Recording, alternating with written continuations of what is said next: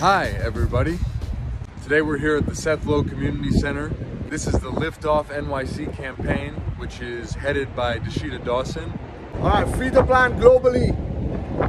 You heard it there.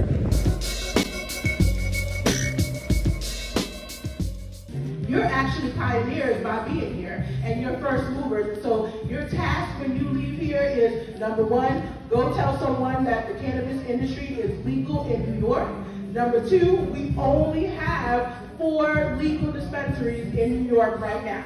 Number three, there is an opportunity for you to also be in this industry as a consumer, as an educator, as a patient, and that is also a consumer, of course, as a business owner, as an entrepreneur, as someone who wants to do community development.